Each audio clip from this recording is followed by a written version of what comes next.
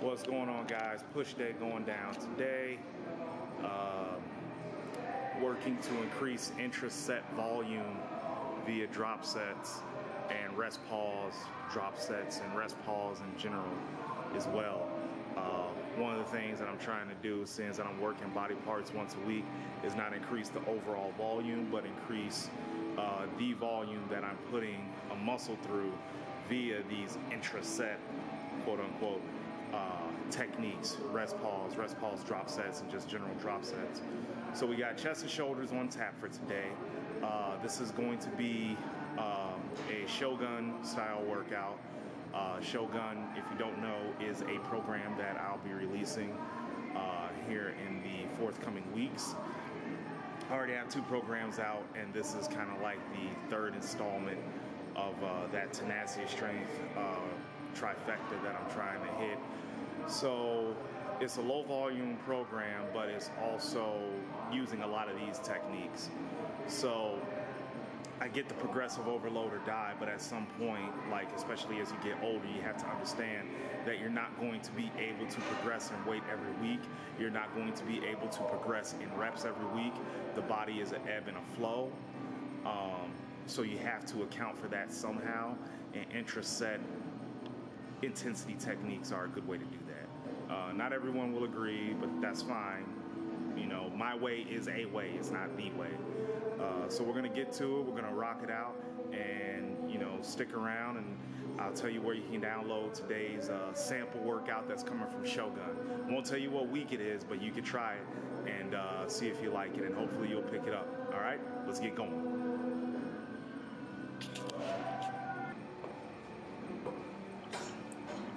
All right, kicking it off here with a little bit of machine press. This is a mainstay inside of the Shogun program that, like I said, will be getting released here in the forthcoming weeks. Just a little bit after New Year's, about a couple of weeks or so. So reason we do the machine press first, if you followed any John Meadows programs, you know that he likes to wake up, quote unquote, the chest with some machine presses, get the blood nice and flowing through the muscle. I like to do the same. So this particular piece of equipment is an old school flex press. It's not the most forgiving piece of equipment when you get up in loads. So we kept the moderate load today, just making sure that we get a full range of motion, nice contraction at the top. I even briefly hold it at the top in one of the videos. But in any event, you definitely want to pick a chest press that engages the pecs. If the handles can converge, if you got that type of chest press, then that is absolutely a perfect one to use. Obviously, the handles don't converge on this one, so the way that I use the machine to keep my pecs engaged is that I didn't tuck my elbow. I kept it up as much as possible, and really just focused on contracting the chest, trying to put it in a very good shortened position. Normally I use the converging handle hammer strength bench press, but this morning I wanted a bit of a change up. So from there we went on to our loading exercise, heavy loading exercise, which was the incline press. Now this is a self-spotting bench. A lot of you guys don't have this, so I recommend you guys get a spotter for the incline press. Basically, I just pulled it forward, press it up, and that's the self-spot right there. A couple of things that I want to talk about with the incline press. I do a drop set on this. Normally, I wouldn't do a drop set on incline press for the simple fact that I think it's a heavy loading movement and should be treated as such, so you don't need a lot of intensity techniques. But seeing as that I got to 275 and was only able to eke out 4, that's where the drop set came in. So in Shogun, how I would like it is that if you don't hit the reps with one of your top weights, then please, by all means, feel free to do a drop set and get some more volume for that muscle, right? We're trying to increase intra-set volume. So even though you do a drop set, even though you do a rest pause set, to me, that's still one set and doesn't mess with the overall volume of the workout. So you can go ahead and do as many rest pauses, as many drops as you want. The overall volume, meaning the sets performed per workout, is not going to change. At least you shouldn't be counting those sets, in my opinion. So you'll see what a rest pause drop set is right here. So 3 plates right here. My first work set on the hammer strength wide press. Very, very great exercise. I like it a whole hell of a lot. So with this, we got 3 plates and a 25. I'm going to go to failure on this, and then I'm going to take a quick break to the tune of about 10 to 15 seconds. Do some heavy breathing, get back under it, and then try to rep it out some more. Hit failure, then I do it again, right?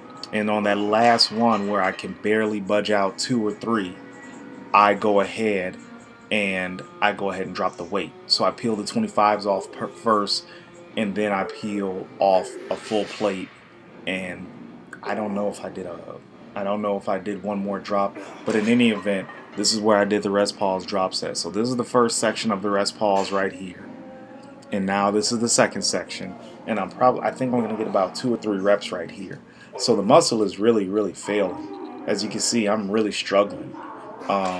In retrospect, I probably should have busted out some partials, but I didn't feel they were necessary. So as you can see, I'm dropping the weight from 3 plates on a 25 to 3 plates, and then I'm gonna go ahead and rep them out, right? Now here I just did another drop. What I really should have did is that I just should have did a rest pause set, and then when I couldn't get at least one, I should have dropped it then. But in any event, that's all right. We got that first rest pause work set in, and now we're just gonna go from there. Following up with something that's one of my favorite exercises. It is the cable fly by Free Motion.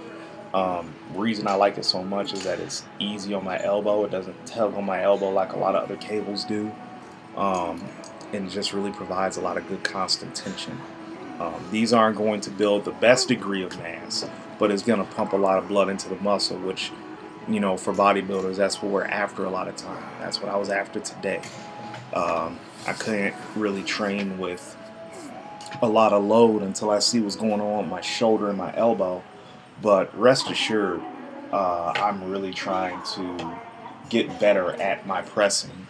So, but cable flies work. Now here I did a drop set. I think I did a triple drop, and just really wanted to push the chest to failure because I had shoulders after this. And with shoulders following this, my triceps were pretty well shot. So really didn't have any pressing strength after. Although I did go on shoulder presses, which you'll see here in a moment. But overall, this was a good way to finish off the chest workout, and one that I actually prefer. Sometimes I do flies, but they just tend to tug at my arm a little bit, and you know, I'm not super healthy in my shoulder joint, so I kind of leave it alone. Speaking of shoulders, starting out with the Arsenal Strength lateral raise, and this is something that I definitely like to do. Big fan of it.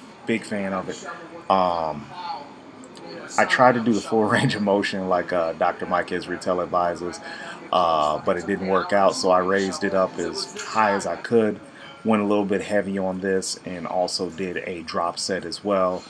Shoulders were on fire after I got done with this. I mean, they were definitely on fire. If these were free weight laterals inside of the program that I'll be putting out, I would have just had you do straight sets. But at some point, I think I'll just have you guys run the rack. But you know, that remains to be seen. I'll put this workout up on my WordPress site just to give you an idea of what you can expect from the program, and if you like it, again, I hope you pick it up. But moving on to the next exercise in this rotation was upright rows.